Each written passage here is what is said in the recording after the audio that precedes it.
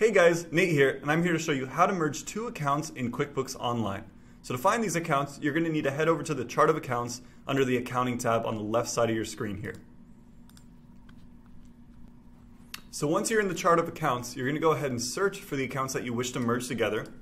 For this example, we'll use the bookkeeping accounts.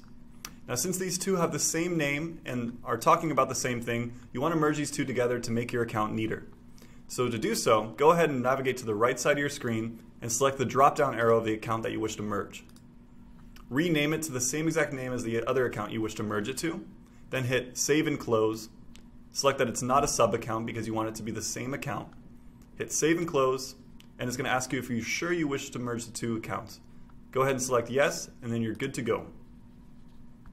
Well, thank you for watching this video. If you found this video helpful and would like to watch more educational tutorials on QuickBooks, please visit our EBizCharge YouTube channel or visit EBizCharge.com.